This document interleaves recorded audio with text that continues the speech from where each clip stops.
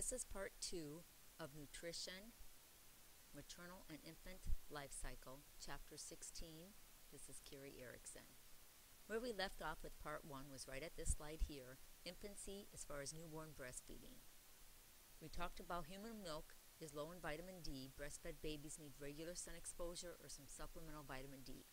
For breastfed infants, iron-fortified foods need to be introduced by 6 months of age, and formula-fed infants should be given iron-fortified formula.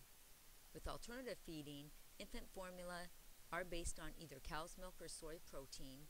Unmodified cow's milk is inappropriate for infants through the first year of life. And the FDA regulates the vitamin and mineral composition of infant formula to ensure the adequate infant nutrition is met. Okay, this is where we left off. Going on to the next slide.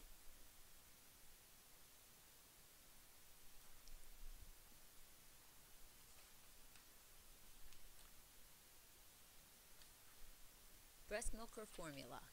How much is enough?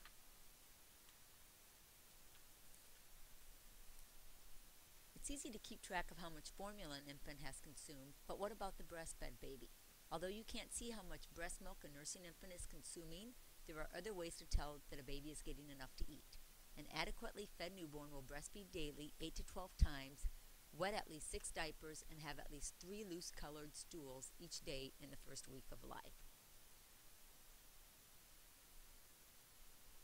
Making sure that a nurturing environment is important to the feeding of infants, no matter what the milk source is. Introduction of solid foods. Solid foods are introduced to the infant one at a time, usually beginning with iron-fortified infant cereal.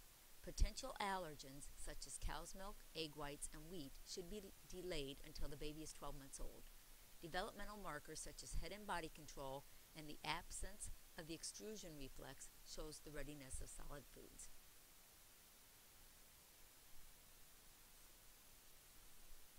As far as the developmental readiness for solid foods, start healthy feeding guides. Usually baby rice cereal is started, then strained fruits, vegetables, and meats, usually vegetables first because fruits are sweeter and meats usually want to wait until about 8 months of age. And adding one food at a time, waiting about 3 to 4 days in between each food to make sure that if there is any type of allergic reaction, you know exactly what the allergic reaction, what food it was to.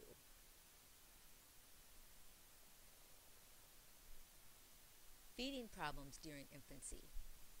Colic, although troublesome to infant and caregivers, is not caused by diet. Iron deficiency anemia is common in infants who lack iron-rich foods.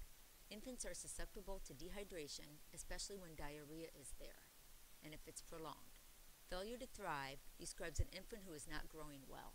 Intervention may be required to correct feeding practices of the caregiver.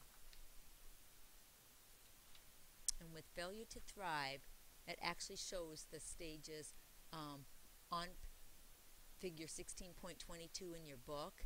Usually, a lot of times, poverty, food shortage, inappropriate food selection, improper formula preparation, giving low-fat or skim milk, excessive consumption of juices. These can all lead to delayed developmental cognitive skills, motor skills, and language skills. And if untreated, these effects basically are lifelong.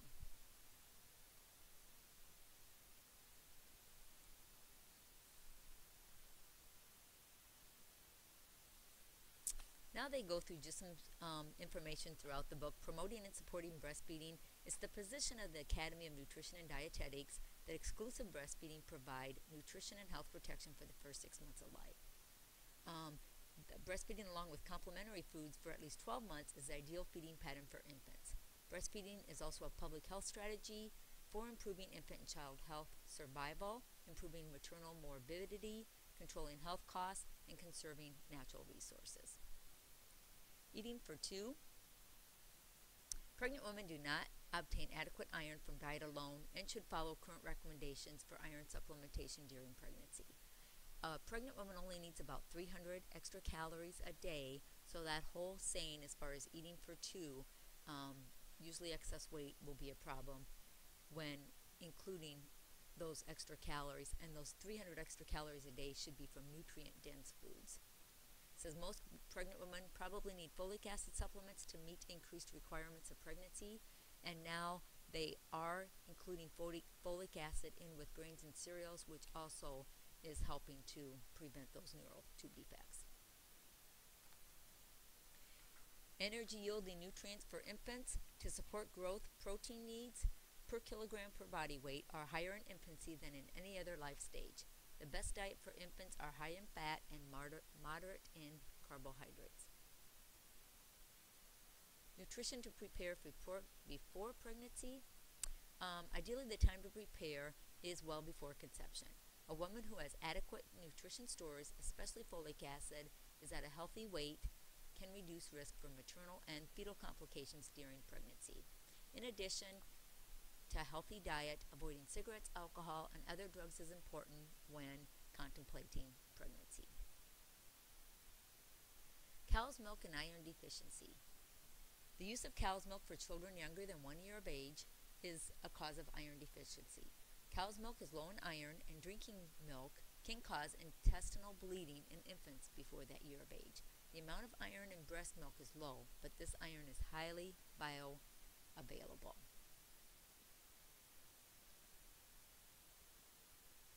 The American Dietetic Association, their key recommendations is women of childbearing age who may become pregnant eat foods high in heme iron and or consume iron-rich plant foods or iron-fortified foods with an enhancer of iron absorption such as vitamin C.